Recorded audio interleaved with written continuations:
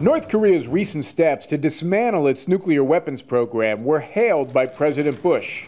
But to hear him tell it, progress for peace with North Korea may hinge on this child's face as well. The United States will never forget the abduction of Japanese citizens by the North Koreans. Her name is Megumi Yokota.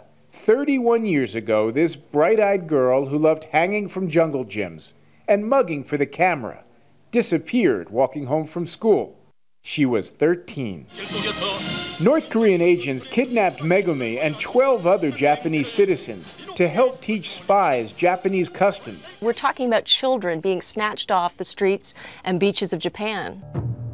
Patty Kim's documentary tells this astonishing tale. You could describe Japan's abduction issue, as it's known in Japan, as Japan's 9/11. For 25 years, the families lived with the heart-wrenching mystery of what happened to their kids, until North Korea's dictator Kim Jong-il, face-to-face with Japan's prime minister, admitted to the kidnappings.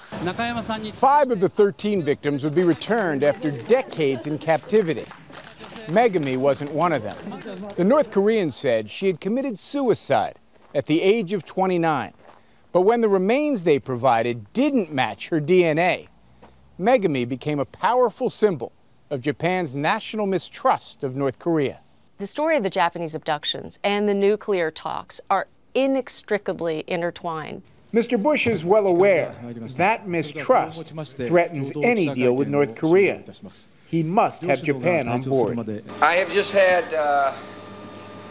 one of the most moving meetings since I've been the president. But Oval Office promises to Megumi's mother 2 years ago that the families would get answers ring hollow here.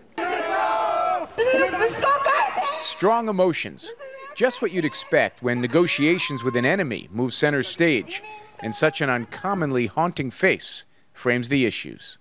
Jim Axelrod, CBS News, Hokkaido, Japan.